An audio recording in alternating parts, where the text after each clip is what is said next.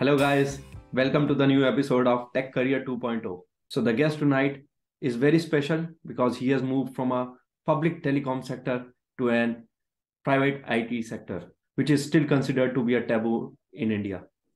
So we have the privilege to have Vineet on our show. Welcome to our show, Vineet. Yeah, hi Ankit, hi Mohit. Hi, First of all, Vinit. thank you for having me. Yeah, so I have around 12 years of experience in the IT and telecom field. Like Ankit said, that I moved from a public telecom sector to a private core IT company. I have been working in the IT sector now for around 2 years, and before that, I was in India in a public telecom sector. And yeah, that's it. So just share your experience.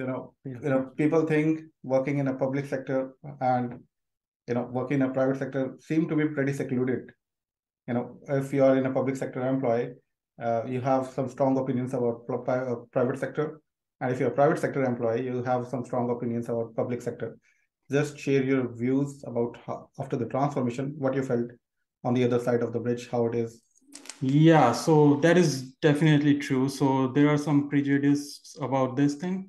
So people who are in the public sector, they think that everyone in the private sector is like working 24/7, and all of them are like 100% efficient all the time. And the people in the private sector think that the people who are working in the public sector, they don't work at all and are inefficient. So the truth is that both are wrong, because there are very, very good, intelligent, smart people working in the public sector, and very, very highly efficient. And at the same time, in the private sector, you will find there are people who are not so efficient and still thriving. So and public sector people are also under a lot of pressure these days, and in the private sector also, it is not always like they are working 24/7. They also get to relax. So things are pretty much similar on both sides. Yeah. So Vinit, what was initial trigger, or I would say, like, what was your motivation that you thought of transforming from a public to private sector? Was there anything, was it just a organic progression kind of thing? Yeah, so for me, it was more like I wanted to gain more knowledge. So Mm. the skill upgradation was always something which was a high priority for me. Mm. So things were fine for like 6 to 7 years. Things were fine. We were getting to work on the latest tech and everything. But when 5G started coming into picture, and also when 4G was maturing, Mm. so during that period, I found that our company was not investing on the new tech Yeah. for whatever reasons. And I thought that my skill upgradation was also taking a backseat because of that. So I wanted to upgrade myself. I don't want to get obsolete. I want to learn. And the other thing which was important for me was that I always wanted to go for some kind of higher education. So I actually combined both of these things and used that opportunity to, okay, if I go for a master's, I will be able to upgrade myself, as well as I will be able to transform my career at that point. So yeah, that's how it all changed. So initially, when you decided to move from public to private, what was the initial reaction from your family member? Because that's still a taboo, big taboo, uh, in our society, right? So, what was their reaction, and how did you do the manage? How did you Convincing. manage that? uh, yeah, it is true that it is a taboo. And it is also true that the decision was not like, very straightforward. Mm. Normally, people, when they are able to do something successfully, after that, they will say, oh, it was so easy. Decision Yeah, was so natural for me. But it is not true. Every decision is difficult in life. yeah. So, yeah, it was difficult. Convincing wasn't that difficult for me, because my parents were like, whatever you want to do. And they were always like that. So if you are confident about something, Mm. then we are with you. It's okay. Yeah. So there you had full support from your family wise. Yeah, absolutely. And Absolutely. what about your extended, like the other part of society, which are relatives and the neighbors? And did you had to deal with that as well, or your family protected you from there? Or... You don't need to pay attention to those people for anything. That's a good line. So it doesn't matter. It's not just about this thing.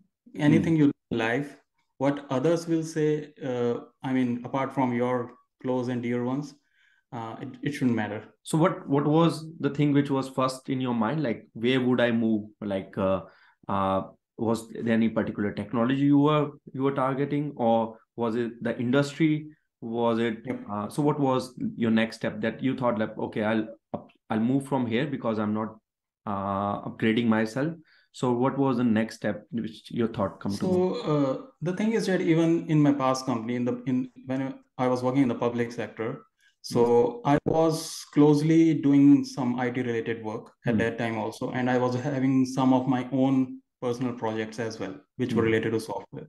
So I had an inclination towards it from that time.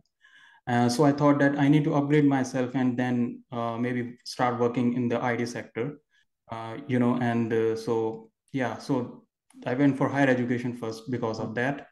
So from the perspective of, working and then going to higher education, I think this still is a very challenging part, right? You have to think about a lot of, you have to consider a lot of factors into your mind. How difficult was it, and what was your thought process, moving, from earning position to into kind of a earning position in your education? Yeah, it is difficult. It is difficult. So it depends upon how much motivated you are to do something. So if there is, because there was a drive in me to do, to do the skill upgradation or transformation. So because of that, I was able to take that call. So yeah, it was difficult because you have to invest a lot of money. You have to go from an earning position to being unemployed and that also, when you take these kinds of calls at an early age, you are also earning less.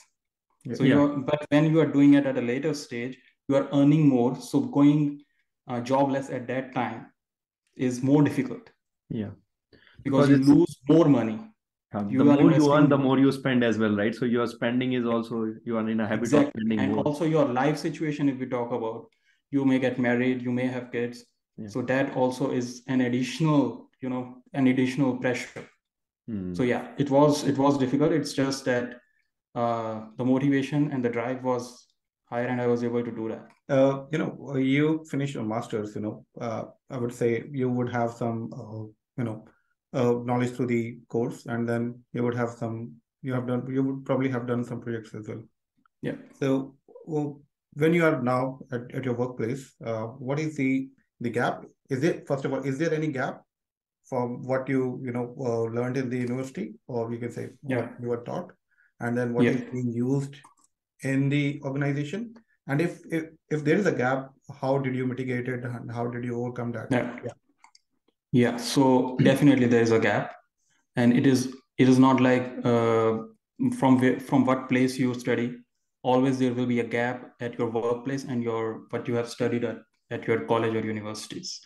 Because in college and universities, the focus is to prepare you for everything which may come forward, and so that you can decide where you want to go. They are not telling you that you will be working on one thing, in one company, in one role. They are not preparing you for that. That's why it is problematic for them also. Yes. That's why the difference is there between what you learn in colleges and what you actually do. So there is a gap. That's true. How to fill that gap? Now that is a very important question. So to fill that gap, first thing is that the projects that as you mentioned. So if you are doing some projects, so how much relevant are those projects to the real work that is being done in the industry? If you pick up some projects, those must be relevant to the actual use cases. And you must not like pick up a project and copy it, what others have done. Try to develop your own solution. Or even better, if you pick up a problem on your own. If you identify a problem, you pick that up, you work on that. So practical problems, and try to find practical solution, implement those solutions in the form of projects that can fill that gap. So one example I can give is that since I came from a telecom company, so I faced a problem like during planning of your BSS sites. Can we use data analytics to do that? Depending upon the loading that we can expect in a particular area, because from data you can get a lot of insights which you don't you can guess, or you can predict, or you can find a pattern in things. So I tried that. So I extracted data based on where more public places are, where you expect more people to be, and to interpolate that data with site planning. So I created a project out of it. Yeah, So that was one example. Yeah, that is quite relevant, because I come from the same telecom background, and companies, and most of the shift in the toward industries to become data driven. Yeah. And you will see this application in every I would say every industry now. Yeah. Earlier you used to solve problems after they occurred, but now you can predict the problems before they occur. Yeah. And solve them, and even you just prevent them from occurring because you have the data. Yeah, and it's a valuable insights, for our viewers also, because if they are there in any, I would say, role or any situation, they can think about how they can utilize that data to predict such kind of upcoming scenarios, right? Yeah, I think that's really important. Irrespective of whatever you are working on, whichever technology you're working on, data analyst, cybersecurity will play an intrinsic role in overall industry. So it's better yourself to upgrade yourself, although you might not be working on it today, but it will be a requirement for you tomorrow. So better upskill yourself on these two. So coming to that experience, when you were working with the public sector telecom, was there any instance that you would like to share, any story with our listeners that probably comes to your mind, which stands out in your, I would say, in that experience of yours? I will reflect upon one incident, or it is like a continuous thing for being in a public sector company. Sometimes you do things which, many times you do things which are not profitable, but are required. Yeah, that's true. Yeah. So when you are working there, you may be asked to go to, some activities which are in the village, or you may be asked to do things for election commission. So you may be asked to deploy, network at places where no private sector will go, where there may be only 10 houses, and you have to provide services over there. So you may be asked to deploy, network at places where no private sector will go, where there may be only 10 houses, and you have to provide services over there. So that is interesting, actually, and because you are doing something good, which is not just for profit making, but for the benefit of the people and the country. Yeah. I had a similar experience as well, like where I worked on a private public partnership organization where we were rolling out the infrastructure for the whole country, and some of the things we knew that it's not profitable, but you have to do it because no other private organization would do it, right? So there's no profit. One is like the benefit to the community, right? So you have to first look into that. So and that's a one positive side of working in a public sector organization is that it will benefit those section of the society which probably will be overlooked by the private sector, because obviously in private sector profitability is the main key driver, right? Yeah, this takes us back to that perception or prejudice thing, that many people who have not worked in those in the public sector, they think that why they are in loss because they don't work. They don't. But they are in loss because of certain other things also. Correct. Yeah, not everything can be measured by the profitability, Money. right? So you cannot calculate the happiness index or the health of a community by earning profit out of it, right? So if you're connecting let's say a village, and providing an internet connectivity, like in telecom sector, right? If you are connecting Yeah. a remote village, providing an internet, right, to just a village, for that you have to lay a fiber probably for 100 Yeah. miles. Obviously, you will not be profitable, right? You are spending $1 million to connect a hospital, but what's the value add? It will save a lot of lives. It will save hundreds and thousands of lives, and that can't be you can't measure it with the money, right? Bottom line, right? Yeah. Right. So just another question. You said that after your university degree, you had to appear for probably some of the interviews. So just a question: Yep. how many interviews did you appear for, and is there any instance or insight, or maybe some incident that you probably would like to recall of in that journey? Okay, so number of interviews, I do not remember the exact count, but maybe around 8 to 10. I don't remember exactly, Yep. but yeah, about that. And any incident? Yeah, so there can be multiple things I can tell you. So one thing is that sometimes in the initial rounds, when they are interviewing you, they are not actually looking at your technical knowledge. And what they are trying to judge is that how well you can adjust to the new position or the new team. Now, in some companies, it happens at the last stage. Yeah. But I was surprised that it was also happening at the first stage at some places. So at some directly they are coming to your personality rather than first taking care of your, the knowledge, the background and stuff. Yeah. Because So the that, reality is that what you are working now, right now, might not be the something which you will be working after 6 months or a year, right? So yeah. judging for you for a particular skill only doesn't Mhm. make any sense, because that skill might not be needed after 6 months. And so Exactly. Exactly. because That's so right true. now they might be in a stage, they are almost there in at the phase of the deployment or just before deployment. They just need you for to work on the skill. And after that, they want you to work on something else. So judging just based on a skill is Yeah. no longer because we are not Yeah. in a phase of the industry where a person, if let's say is a Java engineer, is just working on a Java Yeah. development for entire Yeah. career, and he's not working, he's not looking into anything else. Like, so yeah. Yeah. Yeah, I And it think is also true that for some of your viewers, this thing might be very common, and I'm telling it as a special case because I worked in a public sector same company for 10 years, and I never had to appear in interviews. Yeah. Yeah. So So yeah, for me everything was surprising. yeah. Yeah. Yeah. Nowadays, like being working in the industry for 10 years and not appearing for an interview is really uncommon. Yeah. Yeah. Yeah.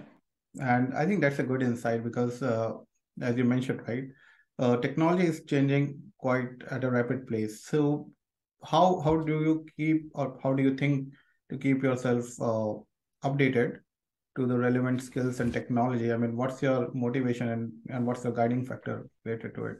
Because considering the amount of risk that you took, that definitely required a lot of motivation, going from earning position to a spending position, and then finishing your master's degree, and then looking for the job. So what is your biggest motivation, from now keeping yourself upskill in this fast-paced Yeah. environment? Yeah. So one thing which is a motivation, and one thing, which I also learned over a period of time, is that you cannot restrict yourself to a particular, specialization. Because there are some people who say, okay, I'm a cloud expert, or someone will say, I am like a data analytics expert or something. But the truth is that no one can be expert for a very long time in any particular field, because that field itself won't last that long, because technology is changing so rapidly, and the pace is now increasing. Yeah. If you see, like I'm just giving an example and making it up for cloud. Suppose right now it is doing pretty well, but 10 years down the line, 15 years down the line, do we know that it's going to be same? We don't know that, right? Suppose there are so many skill sets which are so useful right now, and now things because of AI and like chat GPT, we don't know what is going to happen in 5 years.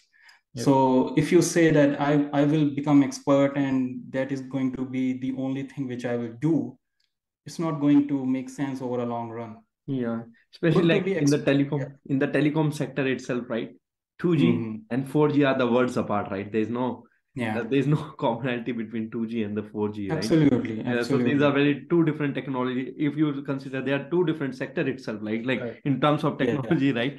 So you can't be yourself like, okay, I'm the expert of this and I'll just stick to yeah. this. You have to keep changing and you have to keep You upskilling have yourself. to keep adapting. So this is the motivation. This is You have to change, because if you don't change, you become irrelevant. yeah. Right. So that was quite valuable insights, Vineet. I would just request you, are you open for any mentorship opportunities if somebody reaches out to you for any mentor support over Yeah, LinkedIn? sure. Yeah, sure, Yeah, sure. Why because not? I think there would be a lot of engineers, I think, who might be thinking of taking this step, but are reluctant. They haven't seen the success stories yet. All they hear is the fear around that, like what's going to happen if they do this. But Yeah, your success story will really motivate them in taking forward this essential. absolutely, absolutely. If I can be helpful, if I can be of any help to anyone, that it will be good. All right. Yeah, Yeah, thanks, why Vinit. not? Thanks, Vineet, for joining us in the show. It was nice to have you. And to our viewers, Same here. this was Vineet sharing his experience about his transformation from public to private and from a university, degree to how he's landed his job after having this big transformation.